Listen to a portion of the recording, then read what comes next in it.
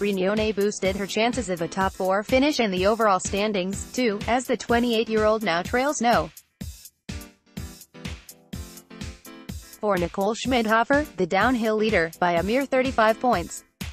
A podium finish is still a possibility, although Brignone sits more than 200 points behind Wendy Holdener, who successfully defended her combined title at the World Championships in Sweden in early February.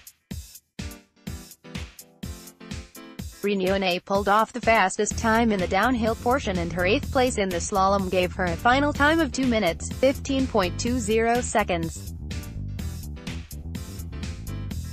Canada's Roni Rema surprised in 2nd place, 0.38 seconds adrift after clocking the fastest time in the slalom, for a first-ever podium, while Holdener placed 3rd more than 1 second behind.